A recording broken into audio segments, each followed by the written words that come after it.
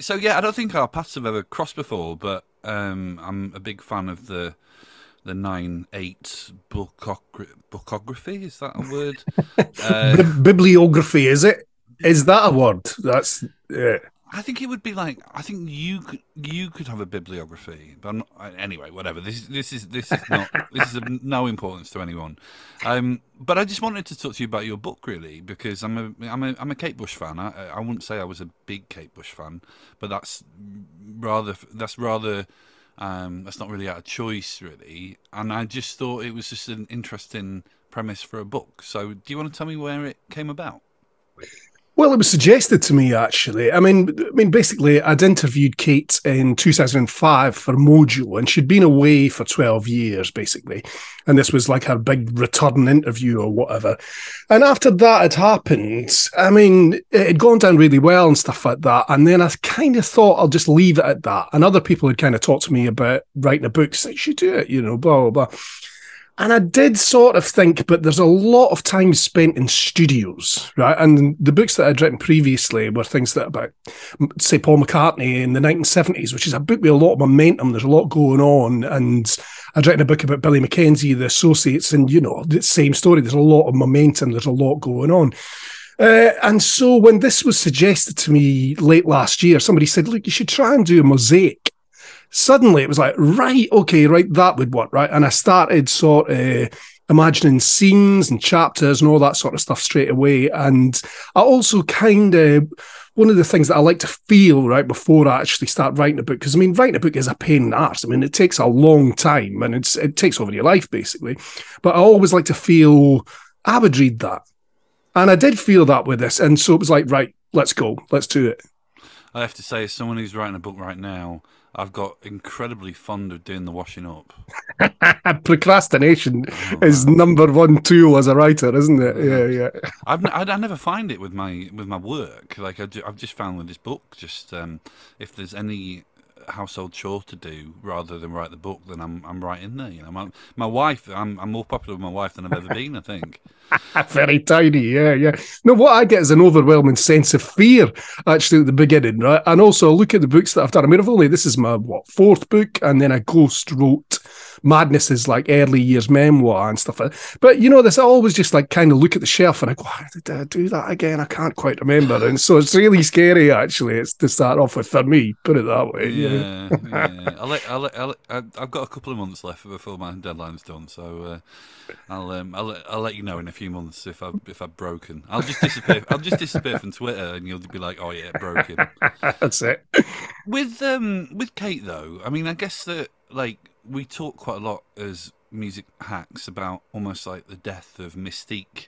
Kind of speaking of Twitter and almost like our favorite artists live in tandem with us. I feel like Kate more than anyone has kind of avoided that.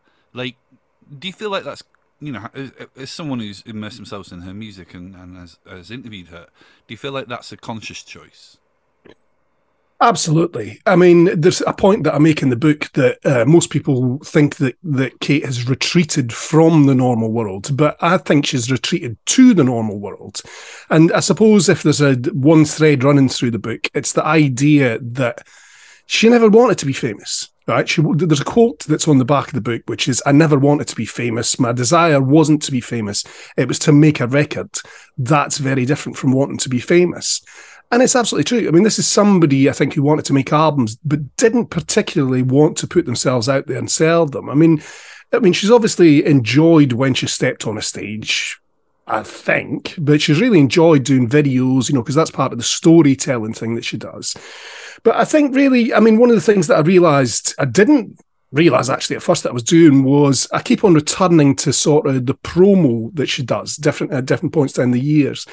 And I realised actually that what I was writing was a kind of show don't tell explanation of why somebody would want to get away from this. Because I mean, I devote a whole chapter in the book to her appearing on Multicoloured Swap Shop, but just because it's hilarious, right? All these kids phoning in and stuff like that. But then by the time we get to about 1981, 1982 and The Dreamin', right? Dreamin' comes out in 1982. She's having to face like really these complete twonks, you know, like Dave Lee Travis and Mike Reed, who are just painting her as being a nutter. And at a certain point, you must think to yourself, you know what? Nah, I'm not having this, right? And so from that point on, she started, all the promo became a bit more targeted, actually, particularly when it got after sort of the Red Shoes in '93 and stuff like that. And from that point on, I mean, she's really carefully chosen what she's done, you know, in terms of public profile. So yeah, that's where the mystique comes from.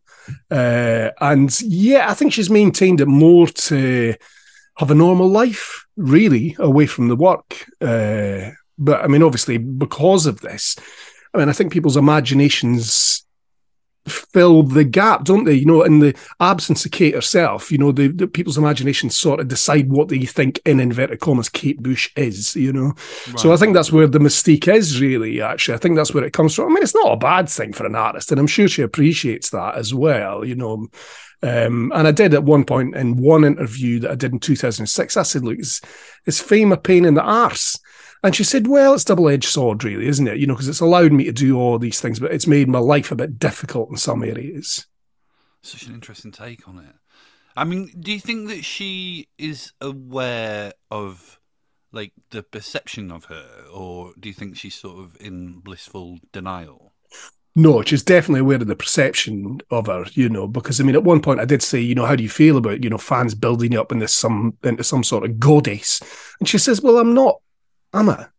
You know, I mean, you know, yeah. And it's hard, you know, when you're sitting there with somebody in their living room, you know what I mean? It's quite, you know, a strange thing to actually be saying to somebody, you know, how do you feel about being perceived as a goddess, you know?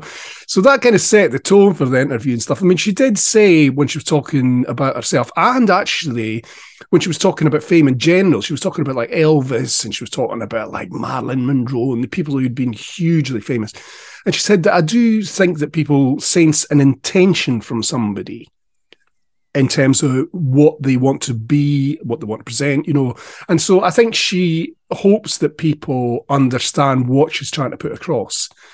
And obviously, you know, being called a weirdo on and off down the years has really not helped out at all. Right. So I think she's in a great position now, actually, where she can just pop her head up, do the work, you know, and then disappear again, basically.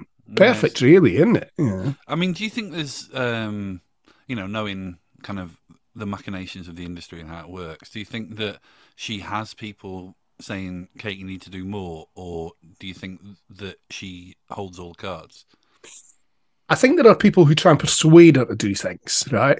So I think there was a lot of persuading went on after she did the Before the Dawn shows, right? And she'd filmed 2 of those.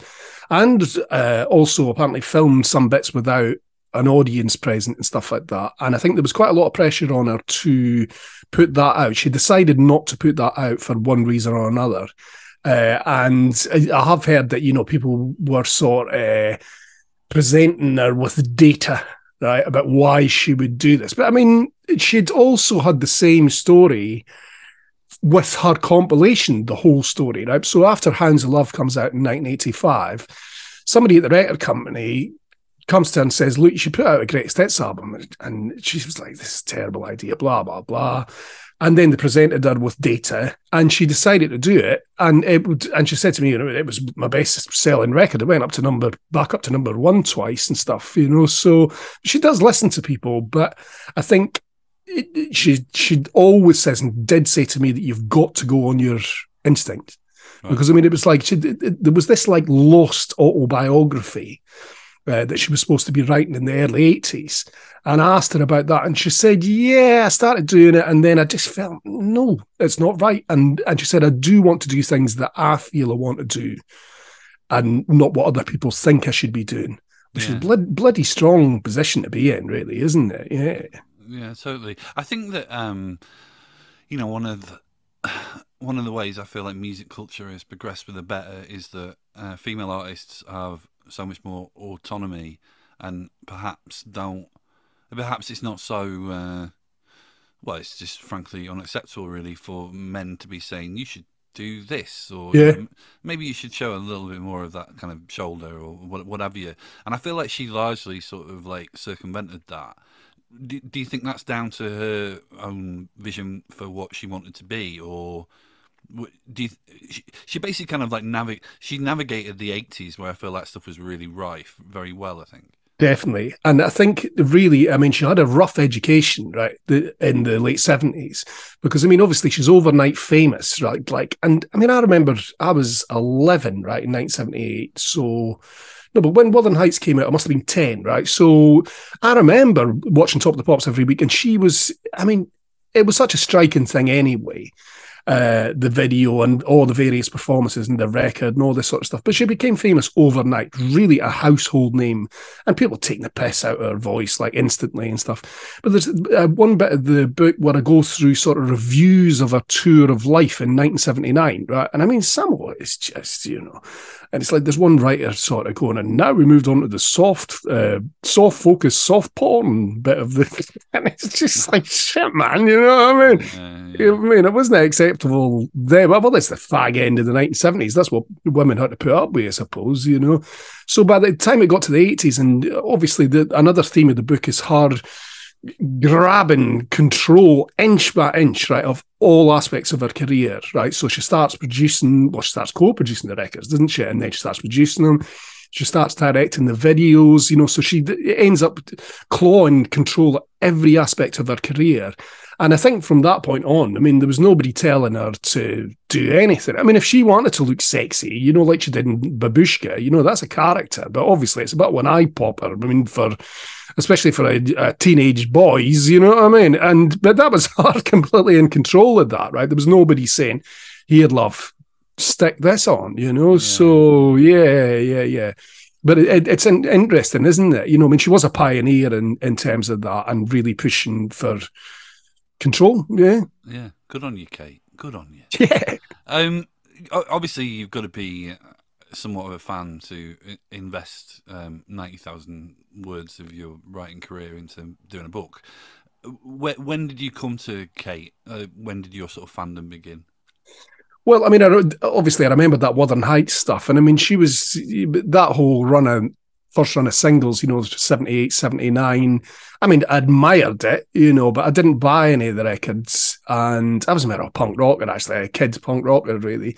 But then Never Forever was her third album that came out in 1980, and I borrowed it from a record library and taped it, right? So, the very first record of hers that I bought was Sat in Your Lap, which came out in 1981, and I loved it, right? Because it's just that driving beat, and I mean, it's completely unique pop record, basically. And then I bought The Dreamin' when it came out, and then 1985, I remember really clearly, right? Because I had a pal who was, let's just say, a small-time herbal supplier, right? And he would have loads of people around his house all that cliched shit sitting around on beanbags and stuff like that. But man, Hounds of Love, right, was on heavy rotation there, you know, because obviously the first side is all the pop charts and stuff like that. And then the second side is just, I mean, it's really dope smoking friendly music, isn't it? You know? Yeah. So, I mean, from that point, I mean, I always had every one of her records, you know. I mean, I never missed a trick, really. Yeah. I'm always really interested in how, I mean, you know, we live in such a connected world now. I think it's probably less of the case, but you know, I was at university in Sunderland, and my introduction to Kate was via loads of bands from the area covering Kate Bush songs, and I'm always like, what is it about Sunderland? Like, why did Sunderland go? Why did these musicians in Sunderland go for Kate Bush? You know, there's that China Drum cover of Wuthering Heights, and my pals the Featureheads did Hounds of Love, of which she called them and thanked them for projecting her into the charts again.